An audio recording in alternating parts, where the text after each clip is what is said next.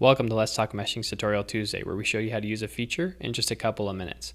In today's video, we're going to cover the new examination metric called cell non-orthogonality. So what is cell non-orthogonality? Well, it's equivalent to the non-orthogonality metric computed by OpenFOAM when you run CheckMesh. And what that means is that you can actually run this within Pointwise without having to export your grid, saving you time in your analysis process. And the way that it's computed is on a per face basis.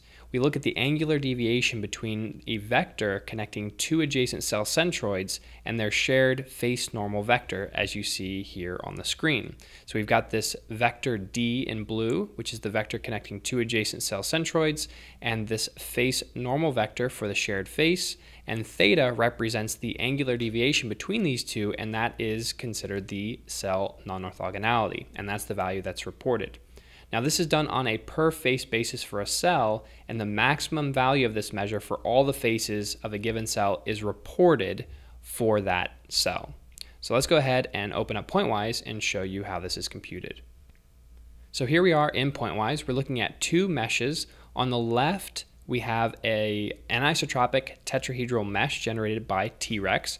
And on the right, we actually have the same mesh. However, those right-angled tetrahedra have been combined into prism elements, and we're examining cell non-orthogonality, where red values are higher values of cell non-orthogonality and blue are lower values. And what you can clearly see is that the right-angled tetrahedra have a much higher non-orthogonality value than the combined prism elements. And that's because, again, the vector connecting the two cell centroids and the face normal vector, that angular deviation is much higher for right angle tetrahedra than it is for nearly orthogonal prismatic elements.